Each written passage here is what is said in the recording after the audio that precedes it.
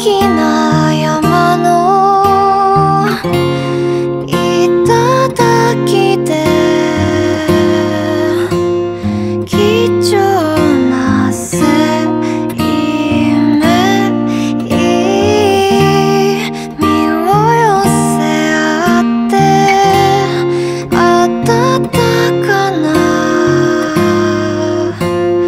温度を抱きしめ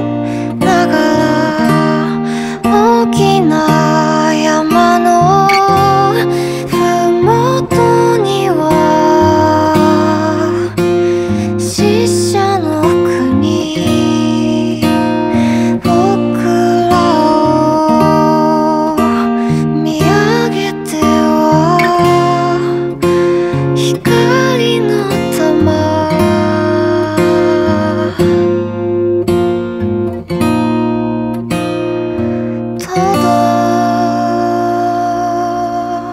届けて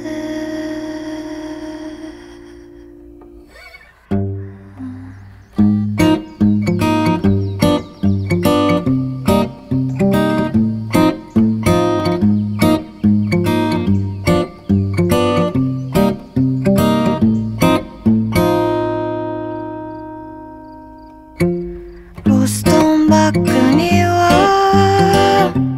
3日分の服とあの子の写真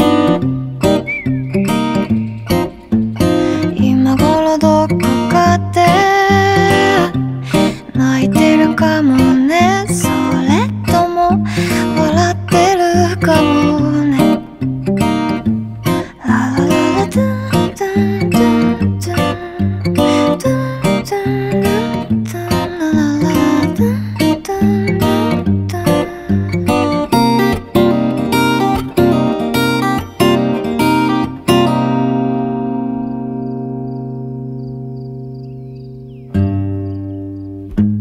新しい亡きを